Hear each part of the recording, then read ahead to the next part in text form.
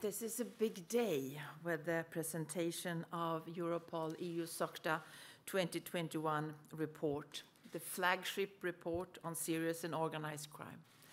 Let me also thank Francesca and Eduardo for welcoming us in Lisbon. It's always nice to be here. The EU SOCTA report is published every 4 years. It represents the peak of knowledge, analysis, and law enforcement experience. I should say that it's much more than a report. It's a guide for action, because we need to do more. The 2021 edition makes it clear. Organized crime is one of the biggest threats facing our society, rightly mentioned also by Catherine de Boll recently. It's a growing threat, a violent threat, contract killings, shootings, bombings, arsons, kidnappings, torture, and intimidation. Criminals kill innocent victims in the crossfire, murder journalists and lawyers in direct attacks on our democracies. Criminal networks increasingly use violence in Europe to reach their goals. And that goal is, in one word, money. In 1 year, criminals made almost 140 billion euros in criminal money in the European Union. 1% of the EU GDP, more than the GDP of some of our member states. Money that criminals use to pay for middlemen, strawmen, and hitmen. Money that we need for hospitals, vaccines, and recovery. Organized crime undermines our economy, society, and the rule of law. 60% of criminal networks engaged in corruption. 80% of networks control or infiltrate legitimate businesses. A parallel underground financial system enables an underground criminal marketplace. Organized crime is a flexible threat. Criminals adapt to the pandemic with great ease by scamming people and selling fake or non-existent cures. Criminals exploit technology, commit crimes online, and leave traces online. Trade criminal goods and services on the dark web, pay and launder profits with cryptocurrencies, hide their crimes with encryption. And organized crime is a cross-border threat. 70% of criminal networks are active in more than 3 member states. The publication of this report could not be more timely. In 2 days, on Wednesday, I will present my strategy on organized crime. This strategy deals with many of the issues raised in this report. At the heart of our new strategy is law enforcement cooperation. Criminals ignore national borders and European borders. We can only fight organized crime if we work closely together in Europe. And we will build on our successes. To start with, Europol. Europol is the cornerstone of EU law enforcement cooperation. Already in December, I launched proposals to boost the mandate of Europol so it can support law enforcement even better. Second, EMPACT, the European multidisciplinary platform against criminal threats. Within this framework, member states carry out 200 joint operational actions against organized crime every year. Very successful operations, leading to many arrests, boosting cooperation across the board. I want to move Europe from an ad hoc police cooperation to permanent police partnership. I will present this year an EU police cooperation code, streamlining all our existing tools into one coherent and modern rulebook.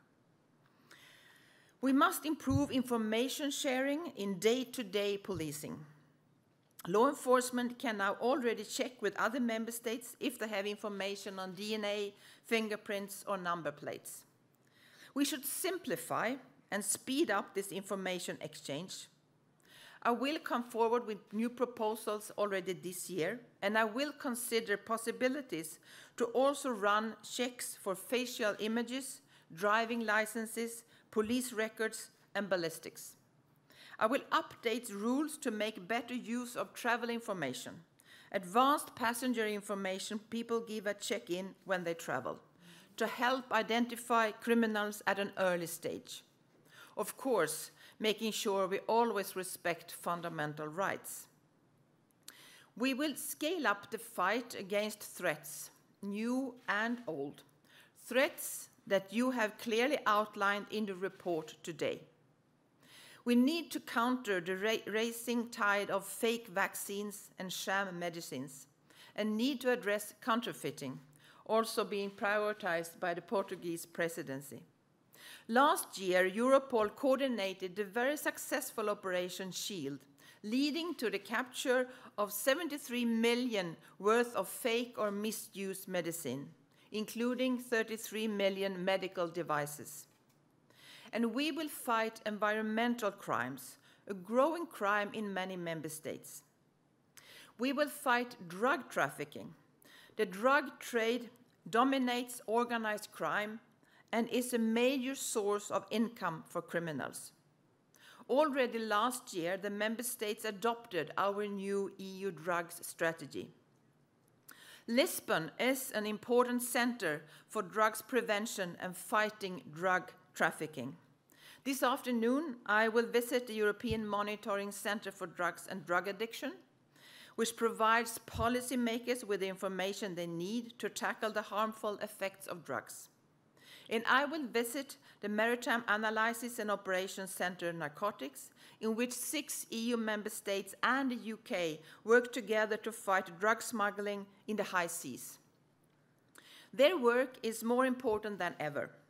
Just last month, law enforcement captured the first ever so-called narco submarine, a 9-meter-long boat capable of transporting 2 tons of drugs. We will fight migrant smuggling.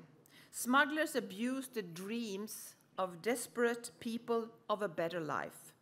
Increasingly, smuggling networks are putting people's lives at risk to maximize profit. Soon, I will present a new EU action plan to combat migrant smuggling. And we will fight child sexual abuse. This is actually my #1 priority. I presented a strategy last year, and I want Parliament and Council to agree on emergency short-term legislation so internet companies can continue to report child sexual abuse. But I'm also preparing a permanent legislation because we need good, clear, long-term rules to protect children. And we will fight the trafficking of human beings, one of the worst forms of organized crime. A crime especially against women. 72% of victims of trafficking in human beings are women, mostly forced to sell their bodies, forced into prostitution. This is also a crime against children. 1/4 of victims are children, most of them girls. It's a crime against EU citizens. Half of the victims of trafficking in human beings are EU citizens. It's a crime against people that treats people as a commodity, exploiting their bodies or their labor. On Wednesday, I will present a strategy against human trafficking to fight traffickers and protect victims. To fight all forms of organized crime, we must do several things. We must make sure that crime doesn't pay, and that criminal assets do not infiltrate our legal economy and society. Today, only 1% of criminal assets is confiscated. We will step up the fight against money laundering and improve asset recovery. We must follow the money to catch criminals in financial investigations. We must fight corruption. Especially now, we are mobilizing public money for healthcare and recovery. Not a euro, not a cent of this money must end up in the pockets of criminals. We need a high-tech law enforcement to fight tech-savvy criminals. 85% of evidence is digital. Criminals commit crimes online and leave traces online. We want to make it easier for law enforcement to access electronic evidence across borders. When service providers delete data, they potentially delete clues to countless crimes. We will look at possibilities for data retention so that evidence doesn't unintentionally disappear at the touch of a button. Obviously, these measures must be fully in line with fundamental rights. We must also deal with encryption. Criminals hide their crimes with encryption that's easy to use but impossible to break. And we must find solutions. When police have lawful access to information, they must also be able to get actual access to that information. Europol's new decryption facility will already help member states. We will support research and innovation in policing, for example, artificial intelligence, and support training in using technology, for example, to carry out digital investigations. I want to end by thanking Europol for this excellent report. It once again confirms Europol's essential role in supporting crime fighting in Europe. I would like to congratulate you, Catherine, and your team for this achievement. And I would like to thank all member states, EU agencies, international organizations, and all other partners for contributing to this report. A report that outlines the main criminal threats facing Europe today. It will guide everyday police and law enforcement cooperation. It will guide our long-term cooperation in the next impact cycle. And it will guide the Commission's policies and proposals. This is called the Europol's flagship report, and not for nothing. A flagship is not only the biggest and most important ship, it's also the leading ship that shows the direction of travel. And we can certainly plot our course by Europol's assessment of serious and organized crime. Thank you.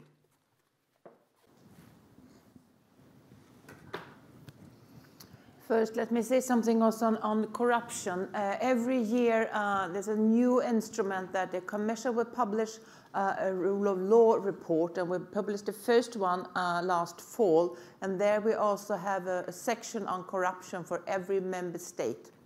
So that is where we also assess the corruption situation in all member states. According to this situation and this death at the airport and what's being done after that, I think that's also better for Eduardo Cabrita to answer to that question. Yeah. If it's on SOCTA related, please go ahead. Related-ish. My name is Katrina Demoni. I'm a correspondent for Reuters News Agency. Commissioner, you spoke a lot about organized crime, about external groups committing crime within the European Union. My question is, when criminality infiltrates our police forces, our security forces, our border control, my colleagues here in Portugal just mentioned the case of an Ukrainian man that died in the airport here in Lisbon at the hands of the border control. So my question is, what is the European Union doing to tackle the crime within people who are part of the system, which is something that we've been seeing? And then the other question about migration. The Internal Affairs Minister referred about the migrants coming from Greece. Portugal has only received 72 of the 500 migrants it pledged to receive. So my question is, when are they arriving? Is this because of the pandemic that is taking a bit too long? Are they still coming this year? When can we expect them to arrive in Portugal? Thank you. Don't know if you would like to reply to the question. Otherwise, yeah, please go ahead. Thank you. Well, first let me say that the EU competence is cross-border and serious crimes. Otherwise, it's national competences. But it's not that easy, because I think it's of the essence to have proper reporting systems to find out if there are people that are doing service in the police, or could also be in the border guards, to find out when there are alleged misconduct that it will be investigated properly and that will be a response to that. And that is, of course, the responsibility for each member state, and I'm responsible to make sure that we have that also in our EU agencies. But having said that, we have also now recently, as I mentioned, proposed a boosted mandate for Europol. And there we also put in the possibility for Europol to actually propose starting on an investigation, even if it's not a cross-border crime, but if it's a crime that has really serious affected towards our core values on the European Union. So this is a new possibility that I have proposed in the new mandate, and that could be, for example, when there is a crime that is that could have close, if there are links to a national police force and maybe going after a journalist or things like that, these kind of crimes, I'm not proposing a new possibility for Europol to not start an investigation, because they can't do that, but to propose, even if it's a crime that is only committed in one member state. By border control officers would be one of those crimes? Well, it's of course for Europol to assess that, but I'm opening up a little bit more for these kind of crimes that could affect the Union significantly, even if it's not a cross-border crime. Okay, thank you for that, Commissioner Johansson.